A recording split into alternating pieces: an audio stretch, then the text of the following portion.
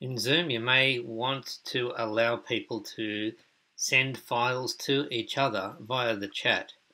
Now, you can do this as the host of the meeting, but you need to set it ahead of time, and here's how.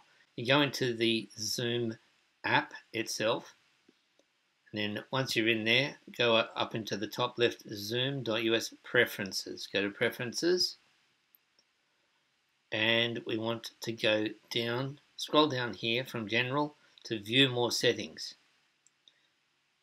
And we'll just need to close this. And we want to be on the meeting tab here. Okay, and then scroll right down to in meeting basic. This one here. So you can see that the chat is turned on to allow people to send messages, and if you want, you can allow them to send messages to each other without sending a message to everybody. And now this is the one we want, send files via meeting chat.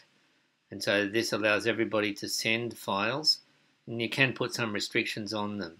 So we enable that, and you can see your settings have been updated, so it automatically saves your settings, but you can narrow it down to certain file types. So for example, we might say I only want .doc files and .excel spreadsheets. Okay, you just do a comma after each extension, or you can just leave it blank and you will allow all file types, but you can still narrow down, restrict the size of the file. I'm going to allow any file type, but I'm going to limit the size of the file, and then you need to hit save.